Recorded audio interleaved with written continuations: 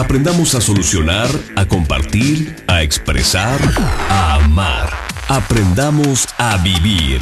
Esto es Zona Positiva, con Lupita Venegas y Meche Covarrubias, a través de Zona 3, 91.5 FM.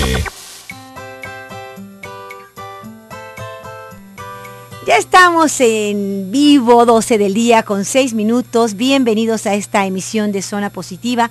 Les saluda Lupita Venegas, encantada de que estén sintonizando el 91.5 de FM. Hay todo un movimiento que ayuda a los niños a desarrollar todas sus capacidades. Este movimiento Pequeños Emprendedores nos acompaña hoy con su fundadora, su directora, pero también con algunos testimonios. Niños que están aprendiendo a desarrollar sus habilidades de la mejor manera, a convertirse en la mejor versión de sí mismos.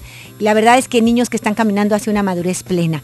Hoy conoceremos estos retos, este programa y la forma en que podemos ayudar también a nuestros hijos a ser líderes. Hoy, como todos los viernes, es un día en que tenemos un poquito de cultura. Muchos de ustedes nos han dicho, qué bonito saber. Entre más sabemos, más disfrutamos la vida. Y conocer de la cultura general, que todos debiéramos tener un poco. Fíjate que en años pasados, pues la mayoría tenía cultura general. Ahora, entre que ya no se memoriza la gente nada, ni los niños y demás, hemos perdido hasta cosas elementales.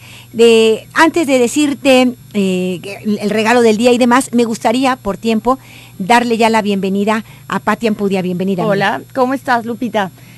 Con mucho gusto de estar aquí, como siempre. Bienvenidos a aquellos que les encanta este programa de Zona Positiva, y bienvenidos a los que siguen a esta zona cultural.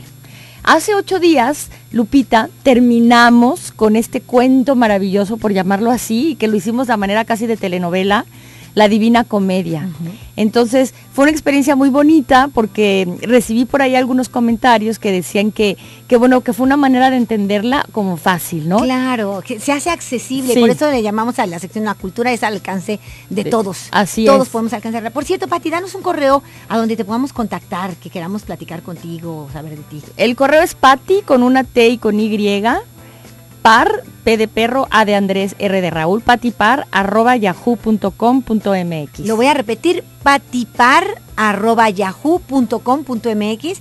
Si quieres hacer un comentario a Pati, que lleva la sección de cultura viernes con viernes en Zona Positiva. Terminamos la Divina Comedia. Terminamos la Divina Comedia, y también estoy en Twitter como Pati Ampudia. Pati Ampudia en Twitter. Sí, y ahí estoy en Twitter, y si me buscas como Zona 3, Zona Positiva, y ahí está. También, perfecto. Entonces, bueno, para aquellos que no lo oyeron, nada más les platico que Dante Alighieri tiene la visión de Dios, y al ver esta luz tan inmensa, siente una paz tan impresionante, la describe, uh-huh, que cae desmayado, uh-huh, ¿no? Entonces, es algo que, no sabemos cómo se sienta, ¿no? Y es casi imposible que lo sepamos.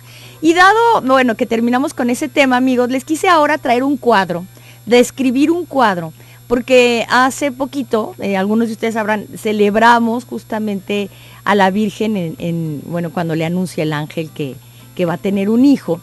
Y hay muchos cuadros alrededor de la Virgen. De hecho, comentaba yo en alguna ocasión aquí, que la mujer más pintada de todos los tiempos en la historia del hombre, uh-huh, es la Virgen María. En todas las épocas que digamos que el arte ha existido, la Virgen ha sido la más pintada. Este cuadro, fíjense, se los voy a describir para aquellos que van ahí en su coche o que están trabajando y que quieren un poco la descripción. Es un cuadro que se llama la Asunción de la Virgen, uh-huh, ¿sí? Que es, nosotros lo llamamos cuando morimos, ¿verdad? Pero a la Virgen se le llama la Asunción. El cuadro, o es un icono